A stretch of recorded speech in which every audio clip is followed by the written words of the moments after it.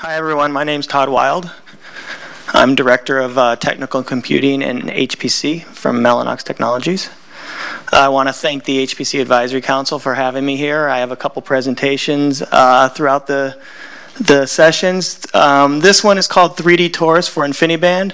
I was going to talk for an hour about some advanced technologies in InfiniBand, and my presentation got chopped in half. So I took this part out of it, so it should be around a half hour, hopefully. The timing will work out. So before I go into what a 3D-Torus is and how it works over InfiniBand, I just wanted to talk about network topologies in general. You know, one of the nice things about InfiniBand is that it's very flexible, and it supports a number of different topologies. So we can support fat tree-based topologies, mesh networks, or 3D-Torus topologies. Now, if I look at the difference between these topologies, a fat tree, which is represented here, can be fully non-blocking, 1-to-1 ratio, meaning that whatever type of traffic I'm going to deliver from my servers, I can always get full bandwidth between those servers. So typically a fat tree can have the best performance, it has non-blocking bandwidth, and the lowest network latency. Now, when I look at meshes or 3D-Toruses, those are blocking networks, but they can be very cost-effective for systems at scale. They also are a great performing solution for any applications that have locality. They have support for dedicated subnetworks, and they have a simple expansion for future growth, which I'll show you about in a little bit. Please interrupt me if you have any questions as I go through this. Okay, so what is a 3D-Torus topology? I think it's easiest to look at a 3D-Torus by first looking at it in 2 dimensions. You can kind of get your head wrapped around it a little better. So if I look at it, a 3D-Torus or a 2D-Torus is basically 2 dimensions, x and y, of a bunch of different nodes. And we'll explain what these nodes are a little bit later. So the nodes talk to each other by communicating in the x direction and then up in the y direction. They also have a unique feature that it wraps around. So if I'm here, I don't have to go all the way through this. I can just kind of wrap around and go here to the minimum hop. Now, to make this 3D, I simply just stack these up in the z direction, and I connect them all together. So now I have 3 dimensions to go, x, and then y, and then z, to get to any 3 switch nodes. Now, what do these nodes look like? Basically, it's very flexible what they can look like, but in the clusters that I'm going to talk about, each of these nodes is a 36-port switch. And I hang a number of compute servers off of this switch, and then I can also hang storage off of each one of these nodes. And then I run a number of links in the x direction, in the y direction, and in the z direction on each node. So some of the benefits of this 3D-Torus, it allows for linear expandability without recabling. So with a fat tree, if I want to add a bunch of servers, a lot of times I'll have to recable the whole fat tree. With 3D-Torus, I can simply unconnect one of the ends, add more nodes, and then reconnect it back up. It allows for simple wiring using shorter cables. I mentioned it works well for localized communication. At times it provides lower costs, power, and cooling because it has fewer switches and cables. We have the ability to connect storage into each of these cube junctions, and it's also fault tolerant with the ability to handle multiple link and switch failures, which I'll explain when I go into the routing algorithm. It also has built-in support for adaptive routing, congestion control, and QoS. So a lot of these same features that I get with fat tree, I can also get with 3D-Torus. So before I explain the algorithm that we use for this 3D-Torus implementation over InfiniBand, I need to explain something called credit loops and deadlocks due to these credit loops. So here I have a looped network, and whenever I have a looped network with link level flow control, I have the ability to have a deadlock situation. So here I have a loop, and I have a black packet that's going to go into this buffer and then be switched into this buffer and then out. The red one this path and the green one this path. So what happens? Everyone's going to send at once. And I've just consumed my buffer. I've got a deadlock situation now because this green can't get out.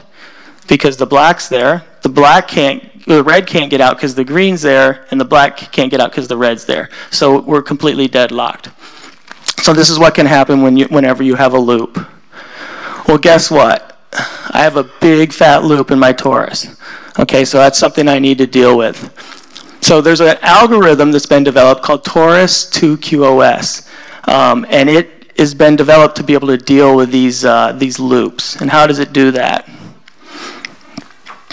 So basically, let's look at just my x direction. What the algorithm does is it draws what it's called a date line. And it draws this date line all the way through all of the x coordinates. Now, if a packet crosses the date line, I use a particular service level.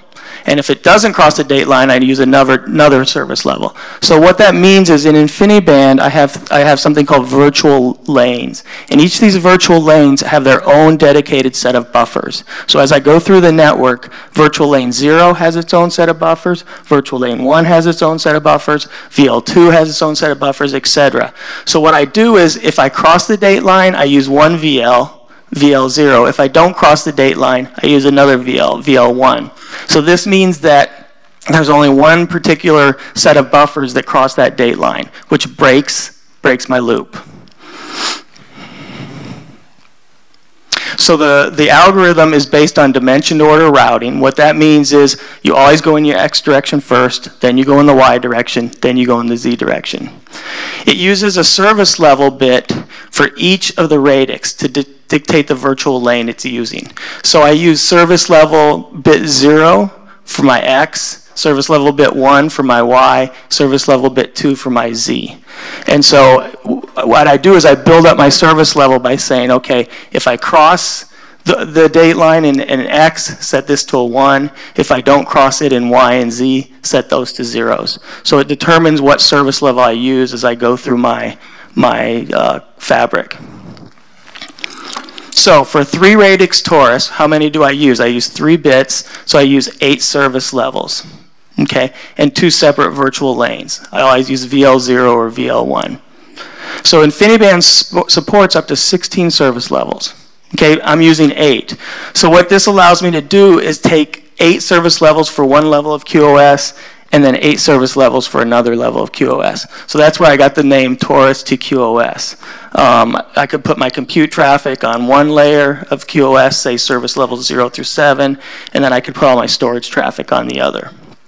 And then that keeps those traffics completely separate from each other.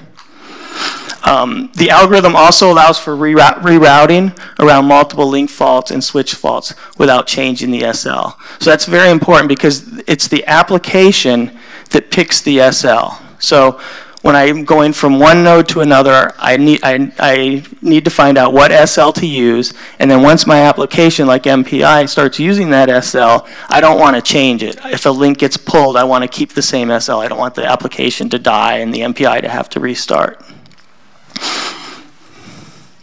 So let's look at how we do that. Let's look at a link failure example.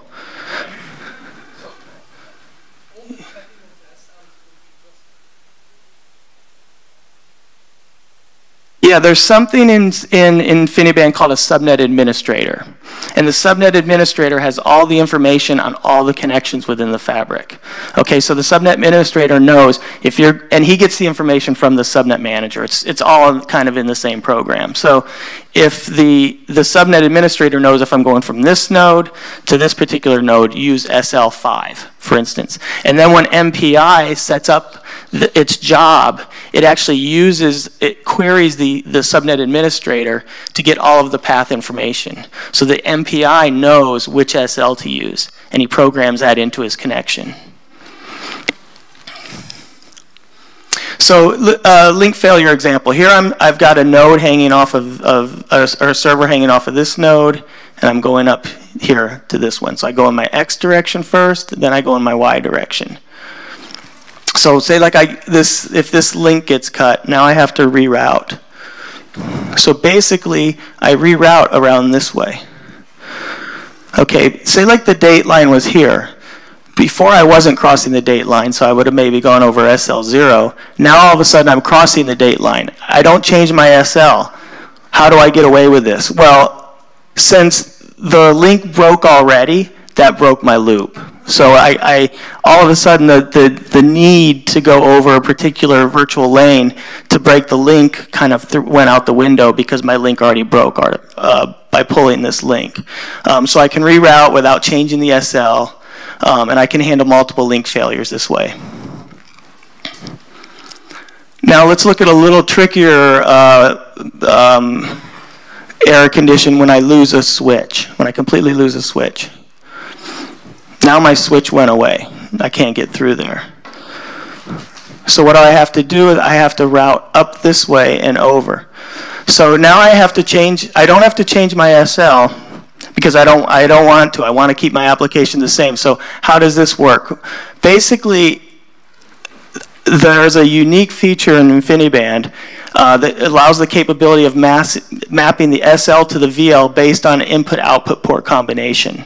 So that's how I work normally. My SL is 0, I map it to VL 0. My SL is 1, I map it to VL 1. In this case, my switch detects a illegal turn.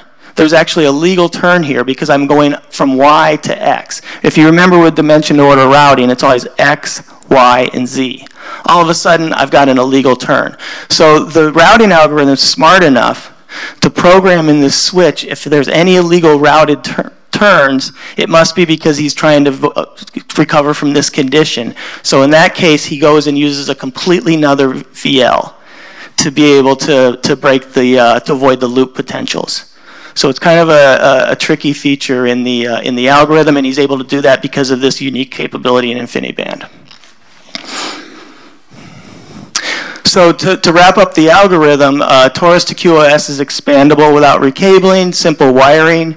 It's fault tolerant with the ability to handle multiple link and switch failures, and it provides 2 QoS levels. It's GA'd in Mellanox OFED, and it's being used in production on multiple clusters. Sandia Red Sky, which is a very large 3D-Torus, is using Torus to QoS. And then a very recent cluster, it was just on the top 100 list, last supercomputing, is the San Diego Supercomputing Gordon cluster, which is also using the Torus to QoS in the Mellanox OFED stack. Could you go back, please, to the one before? One more? Yeah. What will happen if